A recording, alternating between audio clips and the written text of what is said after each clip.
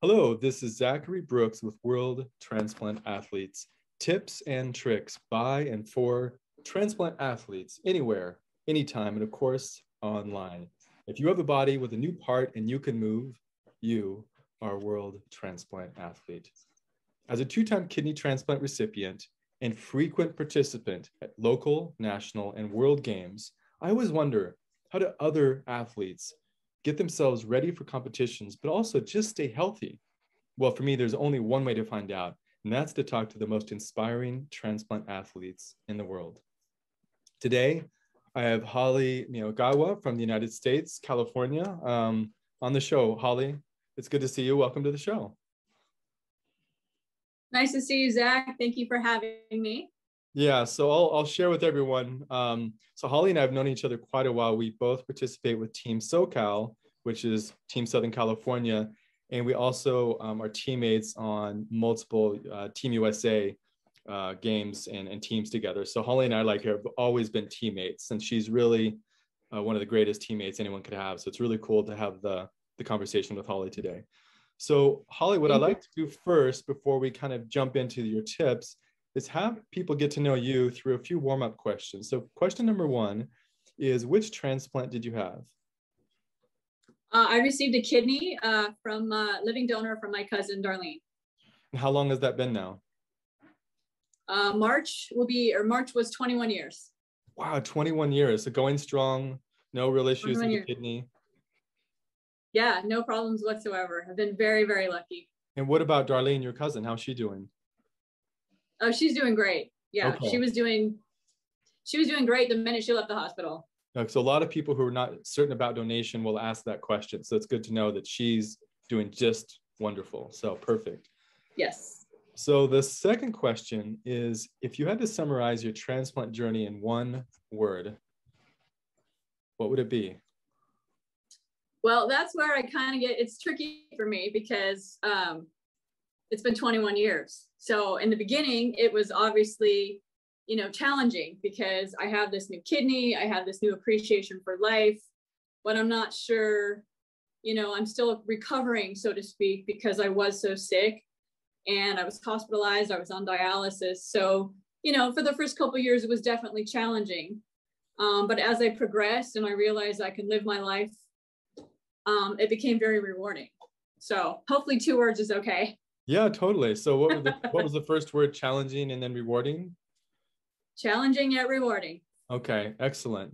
So the next question is, what was your, if you can remember that far now, or remember, what was your first exercise, what you would call an exercise post-transplant? For me, my first exercise was basically walking. I'm lucky enough to live by the beach. So my goal was to just walk on the beach, walk down to the beach, walk on the sand. And then I think about 2.5, 3 months later, I played in a volleyball tournament. Whoa, you did? I did. How did you do? Do you remember that tournament? I don't remember how I placed. I know I was just happy to be in it and having fun with my friends. Yeah. Obviously, it wasn't like a big competition or anything. It was just kind of a locals fun tournament. It was just fun to be out there. I was definitely exhausted afterwards. Not sure it was the smartest thing, but I did get approval from my doctors. They said, do what you can. So I did. Wow. And you got to remember, this was 21 years ago. I was much younger. Yeah, just a little bit for sure. Yes. That's awesome. Yeah, it's, I've talked to a lot of athletes, and it seems like there's sort of a 3-month mark for the majority of athletes when they're able to start really doing something they would call some form of exercise or training. So it seems to be the sweet spot in terms of athletes, especially for someone like you. Like, you absolutely love moving your body in volleyball. So I'm sure just getting out again was one of the most amazing sensations of your life. Yeah, for sure. For sure. So then the final warm-up question I have for you is, which activities and sports do you regularly, exercise or participate in? What kind of things do you do on a regular basis? Well, I still play beach volleyball every weekend. That I think is my go-to sport. I have a group of really close girlfriends that I play with, and we go down to the beach every weekend and we play Saturday and Sunday. It's a great it's a great workout. We're in the sun, we're exercising. And even during COVID, you know, they closed the beach for a little bit, but for the most part, we played with masks on, and it was great. It was just good to get out. Other sports, I walk a lot. I kind of jog. You know, again, the older I get, it's hard. Sure. But yeah, I do some weight training during the week. I like to do a lot of HIIT intervals to try to get my cardio up. I just kind of do what I can. Absolutely. So maybe you can do a shout out for Team SoCal's volleyball team. So how successful, you've been the captain for a long time for Team SoCal's volleyball team. How successful has Team SoCal's volleyball team been? Yes, Team SoCal's volleyball team, we've been lucky enough to win gold medal every time we've played. We will be going for our fourth gold medal in 2022 in San Diego. Okay. So we've been very lucky. You know, indoor volleyball is, you know, we play a lot of it in California. I grew up with it in high school and college. So hopefully we can continue the tradition. Excellent.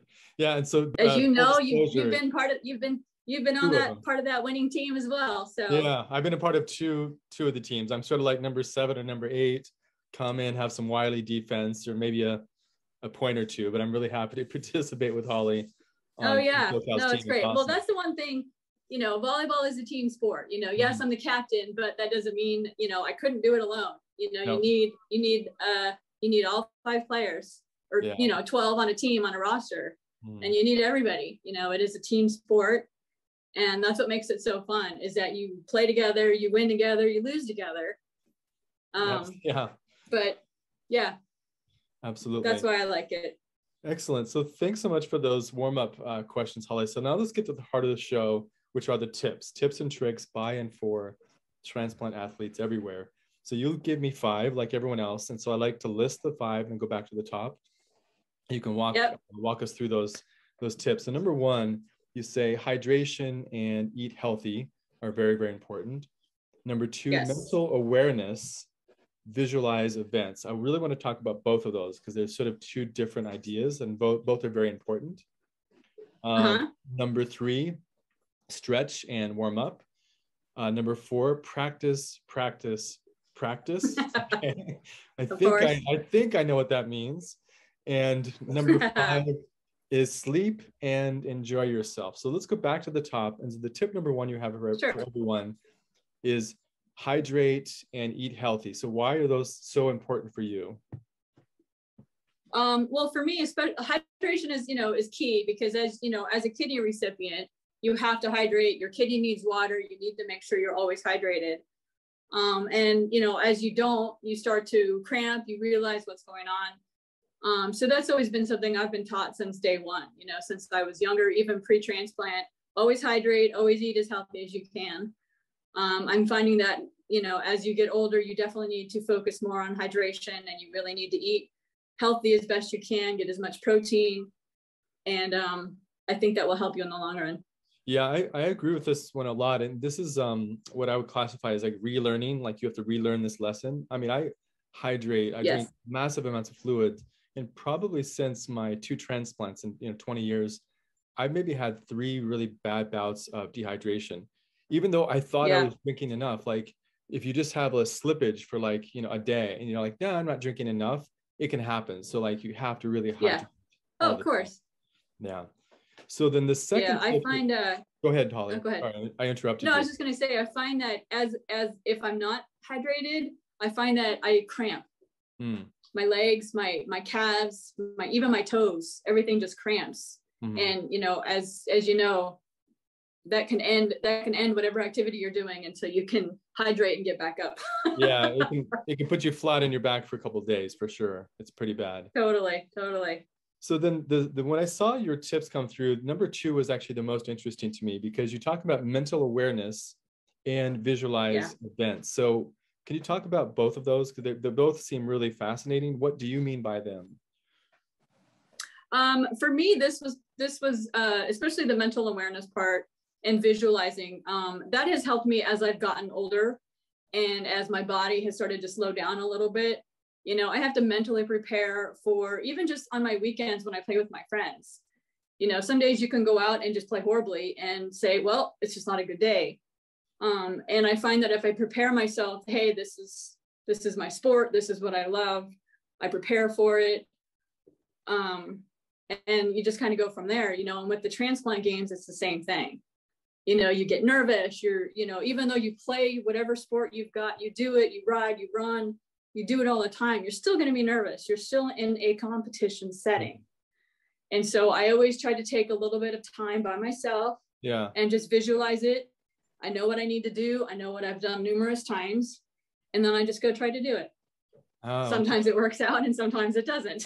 Yeah. So the way I kind of am listening to this is that the awareness is like the trigger for the visualization. You can't get to visualization if you're not kind of aware that, okay, today I'm going to work out again, or I'm going to have competition. I kind of know what it's about. I know I get nervous. Right. I know that there's good and bad days no matter what. And then that kind of triggers your visualization. Right. Do you have any visualization tricks you want to share with people that, like, do you the night before, or like, what do you have, like a visualization routine that you have? No, normally I know a lot of people, you know, have their visualize their boards and whatnot. For me, it's just kind of like a moment of just picturing myself, what I've done in the past. If I'm doing, you know, especially with beach volleyball or even indoor volleyball, I know that's my passion. And I know there's good days and there's bad days. So I'm just going to kind of visualize the good days and, you know, kind of just make that, you know, obviously my goal to have another good day, especially during competition, stuff like that. You know, it's always fun to look back, you know, especially our last gold medal. You know, we finished it, you know, well after midnight in 2019. 2019 in Utah, 18 in Utah. 19, yeah. 19, I can't remember. 18. You're right, 18. Gosh. 18, yeah. And that was a long, long day. You know, we started early and we finished after midnight. And so I definitely focus on that and how hard that was and how challenging that was, because we were so tired. Mm-hmm. But that helps sometimes with, you know, especially if I'm tired or whatever, you know, it's nice to visualize prior events and stuff to kind of keep you going. Yeah. You know, what I do sometimes the night before competition is to put myself to sleep, because it's actually hard to sleep the night before competition. I actually start visualizing, okay, I'm going to wake up at this time and then I would do this step. And I start visualizing the entire day. And usually after 5 minutes of that, I fall asleep. So the visualization for me the night before competition actually helps me fall asleep, because otherwise my mind is going in too many directions. So I really like practice of visualization. So tip number 3 you have here is stretch and warm up. So why, I mean, this one seems obvious, but why for you is this one so important, Holly? For me, it's obviously, once again, as my body gets older, you know, 20 years ago, I didn't need to stretch as much as I do now. Mm-hmm. And even now, I don't necessarily stretch as much or warming up. You kind of just go and you start playing. But that's what leads to injuries, you know, and the last thing you want is an injury, especially from doing something stupid, not like warming up and stretching. So it's kind of the basics, what everybody does before anything, whether you're a professional athlete or just going out for fun. You just need to be careful and prepare yourself, I guess, stretch your bodies. Totally. Thank you. Thanks for that. So the number 4 you have practice. Now, is this like some obsession you have, or why do you say practice? It just, you know, for me, I had the games in mind as far as, you know, competition wise. And obviously the more you practice, the better you're going to get. You know, again, people they have good days, they have bad days, but you still need to practice. You still need to get out there and you need to do your drills. You need to warm up.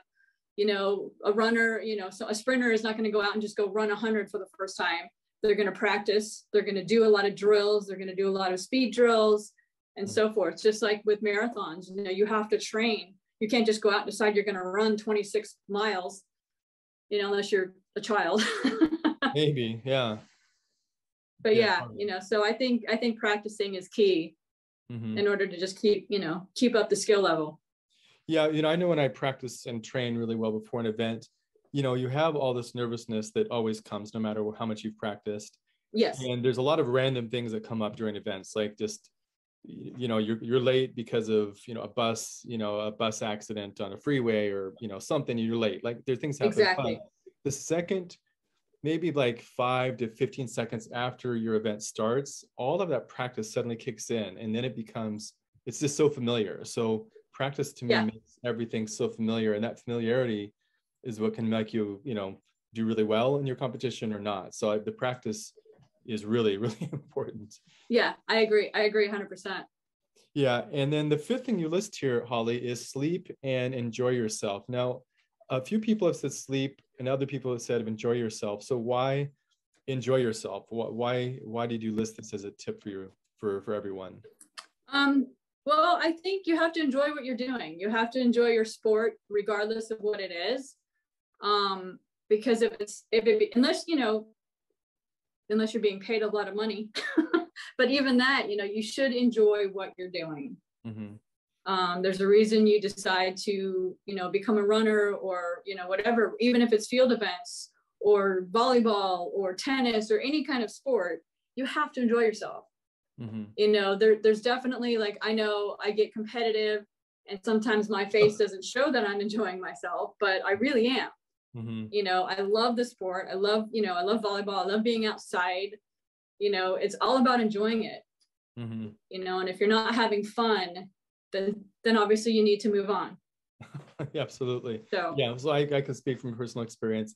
Holly is extremely competitive. I am too, and I think she goes up another level or two, especially in her sport, volleyball. But she's awesome. So Holly, thank you so much for sharing your tips today. This is just great. It's always fun to see you. So for everyone else, thank you super much. For audience members, if you're interested in more of these tips and podcasts and so forth, you can always go to facebook.com, World Transplant Athletes, instagram.com, World Transplant Athletes, and now you can look up on YouTube with over 50 podcasts. Now that means there's probably about 15 podcasts in English, and I have subtitles in multiple other languages now. So find your language, and if you can't find it, I'll probably be able to find it for you. So just email me directly if you want a particular podcast with a different subtitle. So World Transplant Athletes, tips and tricks by and for transplant athletes, anywhere, anytime, and of course, online. If you have a body with a new part and you can move, you are a World Transplant Athlete. Holly, thank you. Great. Thank you, Zach.